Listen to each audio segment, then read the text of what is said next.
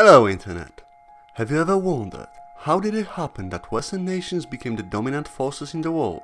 Was it a natural supremacy, a will of God, or simply finding alternative ways of transportation?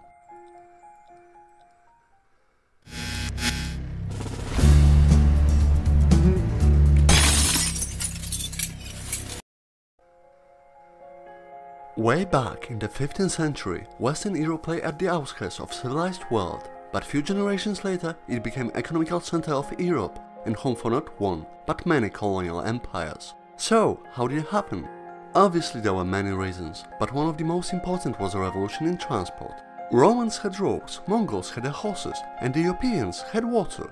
I mean access to seas and oceans, which allowed to find a sea route to India that significantly shifted the geopolitical balance of power in the world. Before Vasco da Gama returned from his first sea voyage to India, the most important Eurasian trade route was the Silk Road. Existing since 3rd century, the Silk Road measured about 12,000 kilometers and created a network which connected China, India, Middle East and Europe. Although in use for hundreds of years, contemporary people didn't know it by its modern name, which it was given in 19th century. In all likelihood, it didn't have a name at all. It was just a network of land and sea routes, traditionally used by merchants who almost never traveled the all of its length. Instead, they just moved goods between certain trade centers in this network, selling with profit. Subsequently, goods were resold by other merchants in other trade centers, turning profit once again. And by repeating this process, silk, jade and spices traveled west, while gold, perfumes, jewelry and agricultural products found their way east. Profits generated by this trade were noticed not only by merchants, but also many local rulers, who often protected trade routes in their domains, counting on the income that could have been made through taxes imposed on traded goods.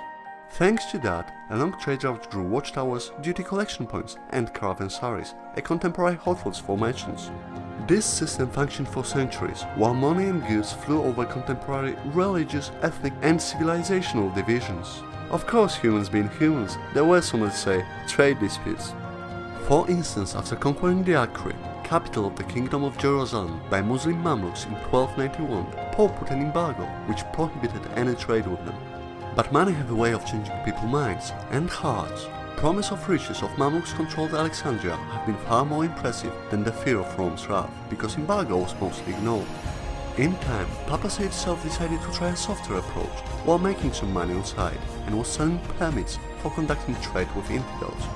Profits made that way were supposed to finance upcoming crusades. The only part of original embargo still enforced didn't allow sale of weapons and military equipment to Saracens, infidels and pagans. Even conquest of the Constantinople by the Ottoman Turks and fall of the Byzantine Empire did not influence significantly the functioning of this trade. Within just a few months, the nations simply negotiated a new trade treaty. Although the Silk Road trade centers were getting richer and richer, not everyone engaged in trade was happy about the way things were, especially those located at its western rims, which had to pay not only the price of goods themselves, but also the profit margins of 12,000 kilometers worth of middlemen. And along the way prices rise substantially. For example, the price of central of pepper in Calcutta was 3 ducats, but in Venice 80.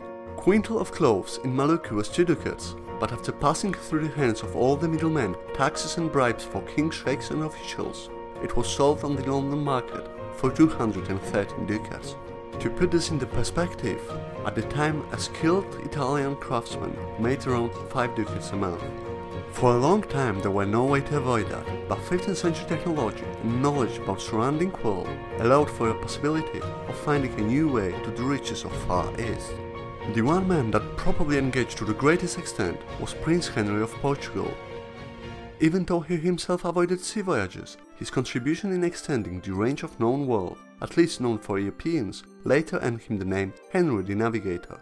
Well, more than 400 years later, and it's not used in Portugal to this day, but still counts for something. In his estate of Villa de Infantes in Sagres, he gathered cartographers and astronomers who worked at improving the art of navigation, at least so the common wisdom goes. But as common wisdoms tend to be, it's almost certainly a lie. Myth and legend aside, on Henry's behalf many sea expeditions were undertaken, mainly along the west coast of Africa, from which Portuguese sailors returned enriched by the new knowledge about ocean currents and wind patterns, which were crucial for Atlantic navigation.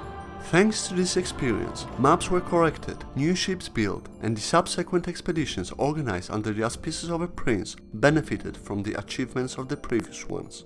In his lifetime, Henry the Navigator saw Portuguese ships reach Azores, Rio de Oro and Senegal. They were obviously valuable discoveries, but the patron saint of sailors and explorers did not live to see the moment where one of his expeditions would bring the most valuable information: location of the southmost tip of Africa. This was only to be 18 years after his death, when Bartholomew Diaz in 1488 has returned with location of the Cape of Storms, later renamed by John II, King of Portugal, as the Cape of Good Hope. Hope for prestige and splendor, but above all, the wealth it was supposed to bring him and his kingdom by opening a sea route to India. Hopes that were well founded. 10 years later, Vasco da Gama became the first European to reach India by sea, and the position of Portugal in a short time has changed drastically. Even in 1498, when da Gama sailed to the west coast of India, Portugal was at the very end of a long chain of expensive deliveries of spices such as cloves and pepper, coming from Southeast Asia. 17 years later, the Venetians, who already reap huge profits from trafficking in the Mediterranean, for the first time have made their annual purchase of pepper in Lisbon, and not as so far in Alexandria. Change of economical balance of power was, even by today's standards, instantaneous. Subsequent political events, such as conquest of Egypt by the Ottoman Turks or the wars led by the Holy League against them, all but solidified it. The Silk Road began to fade away into history, and states that profited from it for so long began to give away before the new sea powers. And there were quite a lot of these spurting around in a relatively short period of time. Just 2 years after the discovery of America by Columbus, Portugal and Spain divided among themselves spheres of influence in the New World, although it did not stop other countries interested in the overseas wealth. Encouraged by the overseas success of Iberian kingdoms, King of England Henry VII sent his own expedition to sail to Asia through northern Atlantic. And although John Cabot's ships have not reached India, thanks to them the British discovered Newfoundland. Initially, it was decided not to establish a colony over there. It was only during the reign of Queen Elizabeth I, when struggle with Spain for a sea supremacy began and the English East India Company was founded.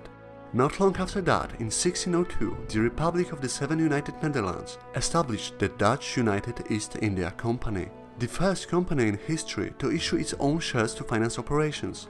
Soon, the competition for overseas wealth was joined by France.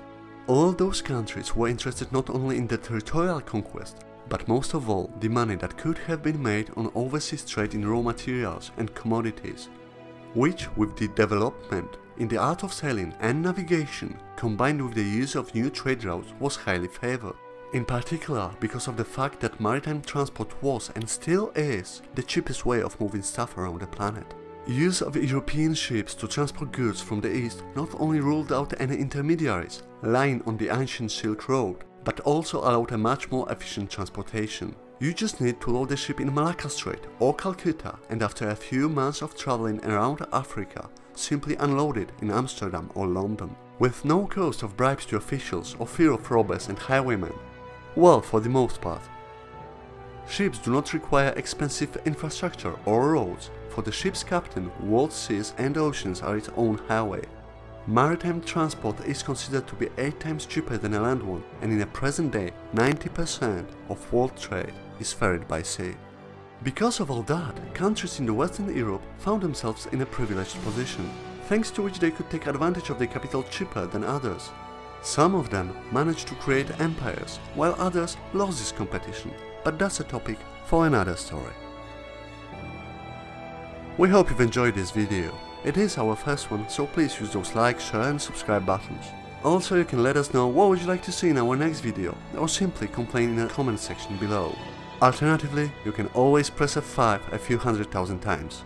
Thanks for your time, and we hope to see you later.